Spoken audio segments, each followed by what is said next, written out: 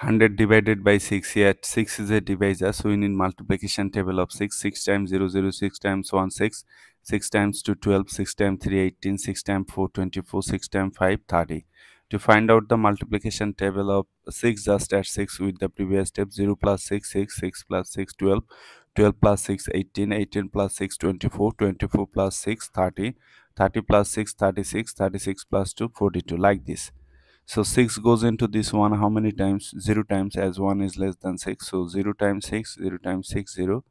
Subtract, you are getting 1. Bring down this 0. So you are getting 10. 6 goes into 10 how many times? 2 times 12, which is getter. So 1 times.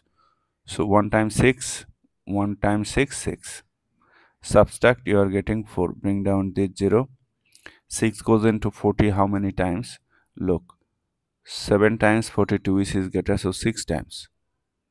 Right, 6 here.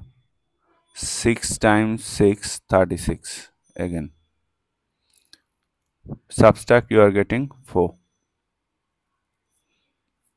Okay, so this is our remainder, which is less than 6. So our answer is 16 remainder 4. 16 remainder 4. But if you want to write your answer in decimal form, then what will happen? Convert this whole number into decimal number, taking decimal, then adding any number of zeros. So bring down the first 0. You are getting 40. So before the 0 there is a decimal. Decimal must come to the quotient directly. 6 goes into 40 how many times? Again 7 times 42, that is 6 times. 6 times 6, 6 times 6, 36.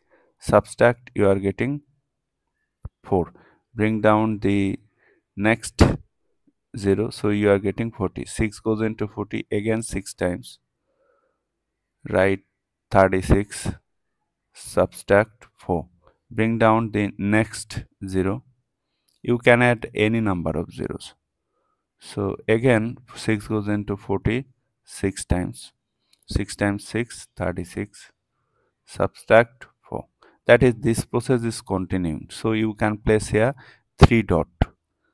Just after decimal I have taken 3 digit, 3 places or 3 digit, and then I have places 3 dot. So this is the answer. Since 6 is repeating, you can write answer like this. Place bar over 6. This means the 6 is repeating. 16.6 bar is our answer in decimal form.